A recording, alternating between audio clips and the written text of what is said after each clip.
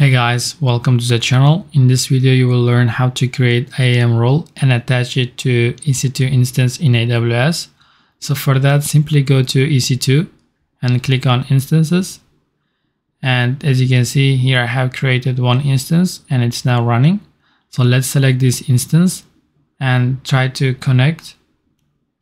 And let's click on connect. So now we have successfully connected to this EC2 instance. Now we want to run AWS IAM users, list users, for example. And as you can see, it's saying that unable to locate the credentials. You can configure credentials by running AWS configure. So we cannot just run AWS configure and provide our access key and secret access keys. It's not a good practice. It's not a best recommendation way. So in order to avoid that, we have to create IAM role and attach to this instance. So for that, let's go to AWS console again. And here we have instances. So now we want to go to IAM, which is Identity and Access Management. Let's open it in a new tab. So here we will have to go to roles and we want to create a new role. And it will be for AWS service. So we can choose the service or use case.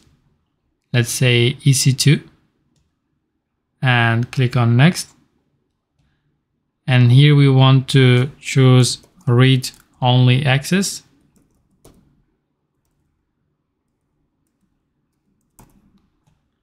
IAM read-only access. Yes, select that. And click on next. And here we need to provide the role name. Let's say EC2 read-only access. And as you can see here, the policy, this is the trust policy. So now we can click on create a role.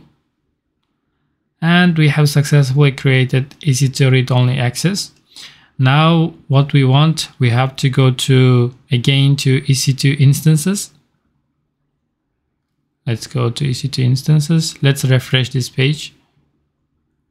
And here we have an instance. So let's select this instance. And here we have actions. So let's go to security. And here we want to modify IAM role. And here we want to choose the role, IAM role that we have just created, which is EC2 read-only access. Let's select that and update IAM role. And now if we connect it again, let's connect. Let's connect again. Let's delete this one. And now if we do, for example, AWS IAM list users, as you can see now it's working. We are getting information about the users. So you can see it's my name, Zubek, user ID, ARN, and more details. So this is how you can create IAM role and attach to EC2 instance. Thank you very much. If you found this video helpful, please don't forget to subscribe and like this video. I will see you in the next lectures.